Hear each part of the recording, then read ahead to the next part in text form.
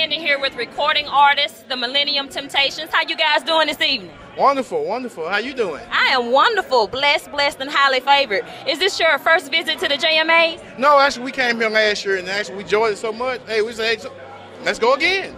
It was beautiful last year, and we come here to enjoy the festivities, and everybody just came out to enjoy everything. We want to welcome everybody, and to everybody from the Millennium Temptations, we said hi.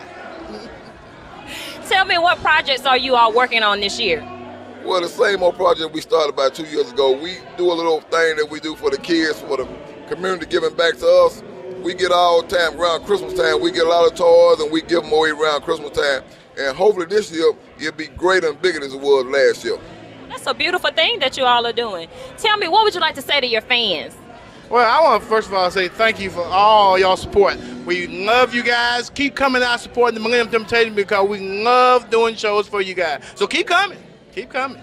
You have any special collaborations that you like to work with anybody? Well, I wish we could work with the real and original Temptation. That would be fun. Hopefully they get this message, they'll see us and say, hey, let's go party with those guys down in the South. All right, that sounds good. We're going to switch gears here a little bit. Tell me, how has your faith helped your life and your career? Well, having faith to me actually is just believing in God and letting people know that He's going to come, no matter now or later. He'll be there. So, you know, in the old saying of Marvin Sapp, it's true for me. I can say I never would have made it. That's for sure. I'm mad this on to it. Without the good man above, could none of us get up, you know what I'm saying, to witness this here or to be here to perform this. You know what I'm saying? The Lord is good, God is good.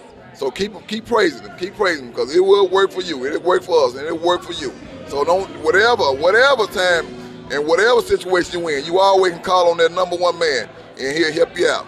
Yeah, remember that. Remember that. Well, to the both of you, tell me, what is your favorite GodSpeak?